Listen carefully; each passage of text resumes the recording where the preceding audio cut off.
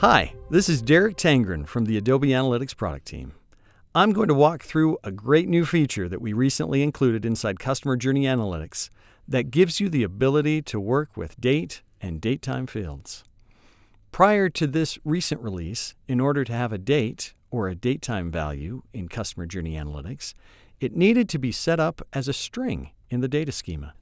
This made it difficult to modify how the data was displayed and made for a lot of work if you wanted to zero in on a specific range of dates or date times for your analysis. In some cases, it could mean pulling the data into Excel and manually sorting it to try to get at the right information. Let's review some of the new functionality to show you some of the cool things we can now do with this added support to make it much easier to work with date or date time fields.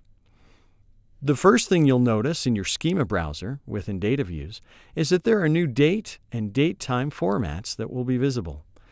Next, you'll also notice under the format settings, we have a plethora of options in how to display the date or date time field. In this case, we are looking specifically at a date time field, but similar options are available for date fields.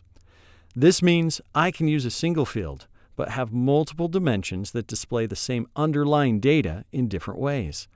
In this case, maybe I want to display my data so I can see the difference between weekend or weekday check-ins.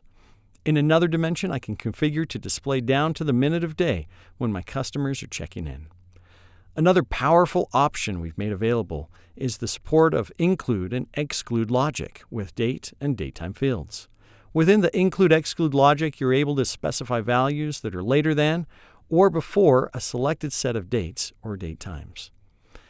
We'll start with a basic report showing the time and the date where some of our customers have checked in, displayed by minute. Let's go into our data view and update how we want to have this data displayed. This set of data spans from the 7th of October through the 10th. As we head back into our data view, we are going to only include data from the weekend. To begin with, let's start by including only that data from the weekend, Saturday the 8th and Sunday the 9th. We set our include-exclude filter to be later than or equal to Saturday the 8th at 12 a.m. and before or equal to Monday the 10th at 12 a.m. We'll then save and close the data view. We can see we now only have the data showing for the 8th and the 9th. While this is interesting, we're actually more interested in a higher level view.